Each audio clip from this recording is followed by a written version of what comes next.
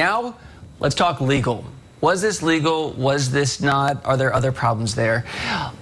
Employment attorney Andrew Lieb is back with us again tonight. Andrew, is it illegal to date someone who falls lower on the org chart? It's definitely a problem. I'm not going to use the word illegal because we think of illegal as criminal, but it's actionable sexual discrimination for sure, unless it's completely consensual. And you would have to be having both parties signing waivers to have no exposure whatsoever. Let me put it like this to you, Chance.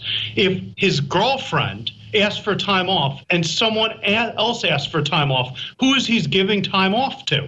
Because if he picks his girlfriend, he just sexually harassed the other gal.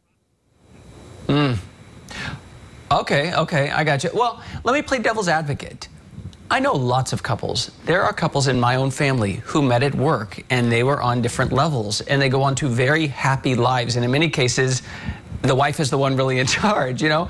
If there is no coercion or unearned professional benefits, is it unethical to have a workplace romance? Because most people who meet and fall in love, they don't have the exact same job title.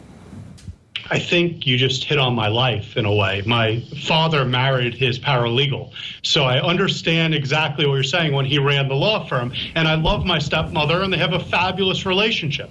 That said, that's from a different era, and in that era, it was okay to do that. In the era we are in now, it's just a terrible, terrible idea. And I have another issue with it. It's not just the micro of what McMahon's doing himself. It's the culture for which he's setting for this entire organization. And we're going to see now all sorts of managers and supervisors having low barriers to what they deal as unethical behavior with their subordinates. And you're going to see things come out of the woodwork, Chance, because when the boss is not creating clear guidelines, everyone else is going to be misbehaving too.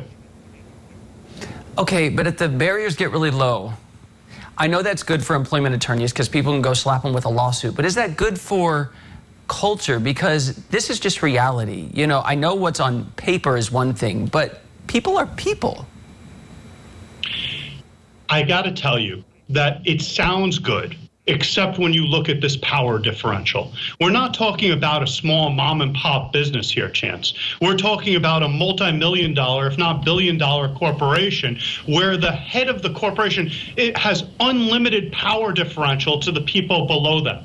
And what we've learned in recent years is that these big age gaps between people, these power differentials between people, they used to be normalized and been okay. But now what we've learned is that they've created all sorts of adverse repercussions for the person that's on the lower end of the power spectrum. So I would say to you that if we went with what feels good, what feels normal, that's one thing. But if we go with the social science research, what we're doing is we're putting people in a corner, in a box, where forever they're going to be needing to sexualize themselves to be able to advance. Okay. As you say, WWE, billions of dollars. It's a publicly traded company, although McMahon controls the voting shares pretty much. And there are maybe untold skeletons to come out of closets. We don't know just yet.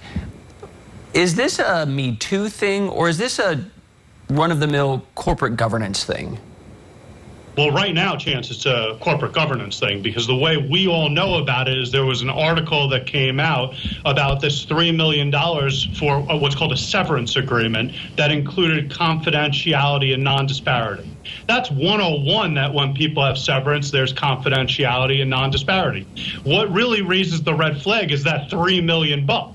And then you look at it and you say, why was he giving this money? Where was going there? But right now, corporate governance. But as I'm trying to point out is that when you have the head of this billion-dollar company and they have things like he stepped aside, but he didn't step aside. His daughter took over. And even though his daughter took over, you know what? He's still in charge of content. And when you have this energy where the lines and the rules are so vague, it raises questions about what else is going on. So is it possible that everything's above board besides breaching corporate governance and ethics and morals and things like that? Absolutely. But it shows a systemic issue in the entire company that can't be overlooked. Why is this publicly traded company being treated like his nepotism family? All right, let's see how this plays out. Thank you so much. Chance, it's a pleasure, and I'm looking forward to finding out what's next.